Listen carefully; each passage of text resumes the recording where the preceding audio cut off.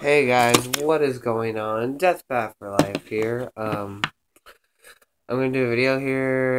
What I'm gonna do today is I'm gonna talk about my future, like what I want to do as a career. You guys are gonna be like, "This is weird. Why would you talk about it?" It's something I want to do. But before I talk about it, a quick update about my cousin. She is doing a lot better. She's still a little bit sedated after what happened last week with her. She's still in the hospital. It's gonna be a while, but she's doing a little bit better.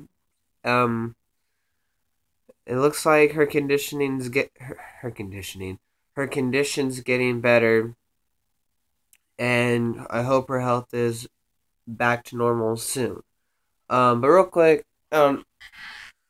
this is what I plan to do for my future. You guys are probably gonna be like, these two things are weird, maybe interesting a little bit, but I kind of want you guys to share this video too, though. Like, show it to your friends, show it to anybody.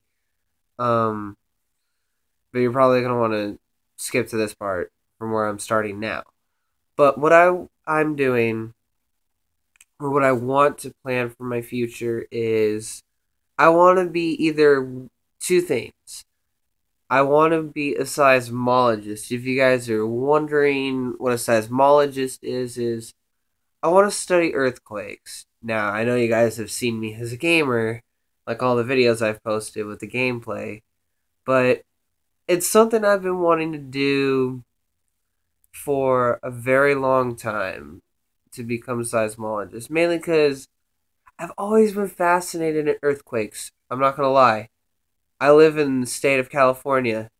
We're the earthquake capital of, well, not the earthquake capital of the world, but we are the most active state besides Alaska, which has a lot of earthquakes, and including Hawaii as well. But Hawaii has a lot of volcanoes, but California is literally the earthquake state of the United States. Um, there's really good schools. I know it's kind of hard to get into them because I'm still working on my high school diploma, and I'm going through like I'm getting as much credits as I can. I should be graduating within a couple of months, hopefully. But I really want to become a seismologist. The other thing I want to become is this is gonna be crazy. I want to become a meteorologist slash storm chaser. Now, a meteorologist is basically somebody who studies the weather and they learn about it. And it's a very complicated thing. I watch the Weather Channel all the time to learn about certain things. It's even hard for me to look at sometimes, but or like understand certain problems they give, and it's it's like, man, this seems so fascinating. I've been interested in the weather so much. I remember when I was 6 years old, I was asleep here where I live, and I got woken up and got scared the crap out of because there was lightning. There was a thunderstorm that rolled through where I lived, and it was about 3 in the morning. I've been awake, or about 2 in the morning.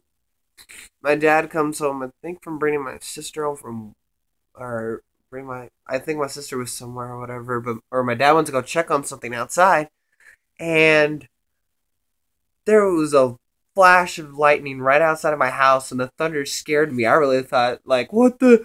I thought it was a plane flying over my house. I was like, what the? I got scared. I started crying. But hey, I was a little kid at the time. What do you expect?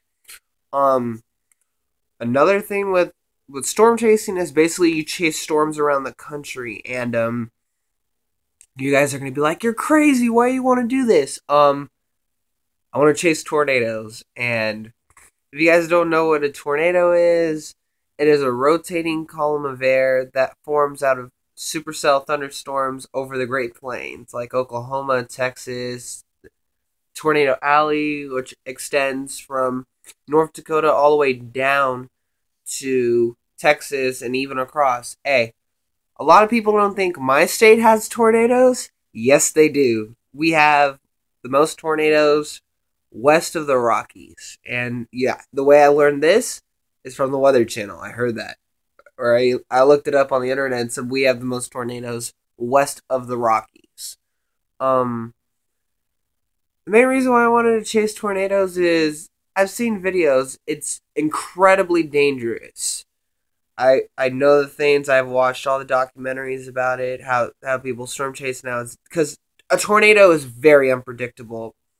I remember watching coverage of a very dangerous tornado that occurred on May 31st, 2013, the El Reno tornado, which was in Oklahoma, and it caught a lot of people off guard. There were 8 people killed, including 4 storm chasers, and a very well-known storm chaser who I watched all the time, named Tim Samaras, was unfortunately killed by the tornado, and their car was thrown over a half a mile. And it really changed everybody's mind about chasing tornadoes. People still chase them, but they stay back. They don't try to go directly into the tornado or try to like chase it. What Tim Samaras was trying to do was place a probe to get data on the tornado. And the tornado, like when the tornado first formed, it was huge. It was a mile wide, but grew to the largest tornado in history, over not 6 miles wide. That's way too big. The biggest tornado ever recorded. It was 2.6 miles wide. That's from like, I don't know. It's like from where I live to the city of. I live close to Oakland, so it's like from where I live to downtown Oakland. So that's how big the tornado was.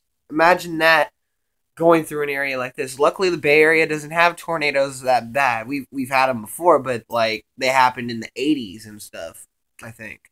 But it is his son Paul Samaras and their friend Carl Young were killed when the car was. They were literally thrown a half a mile. They unfortunately did not survive.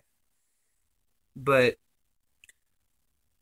it's a tough thing to look at. I made a presentation. I might show you guys it another time. I don't know if I ever saved it though, but I'll show you it and it explains a lot more than what I'm saying. But I really do want to become a chaser. I want to chase tornadoes.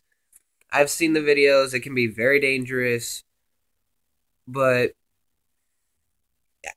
like a lot of people are like, are you in it for the thrill or something? No, I want to study the storms. I want to know why tornadoes are so destructive. And I've seen very damaging tornadoes on TV. I saw the Moore tornado of 2013, which was 10 days before the El Reno, Oklahoma tornado. That tornado could have also hit the same area that hit Moore. And if that tornado didn't lift where it lifted, Oklahoma City or south of Oklahoma City, Moore would have been extremely damaged, especially by the tornado went through Moore. I think at maximum width, or what it was 2 miles wide at one point along its path. And it was on the ground for 40 minutes, and I think it was a 17-mile path. It was crazy. It did a lot of damage. It killed 23 people. And then the El Reno tornado was a 16-mile path, but it made a. I'll show you guys what it started like this. Tornadoes are supposed to travel northeast, but this one traveled southeast, went like this, kind of like in a U shape a little bit, and that's what caught storm chasers off guard because it accelerated its forward speed. It started off going 15 miles per hour. At one point, the tornado was traveling at over 65, or about, I think its forward speed at one point was 60 miles per hour. So this tornado it caught a lot of people off guard. That's why they had people unfortunately die. But what I want to do, the reason why I want to chase these is, it's not for the thrill. I want to learn about it so I can help people who've already been doing stuff like this improve the warning or lead time. And also, I want to say before I end this, when a tornado warning is issued in your area, you need to take it seriously.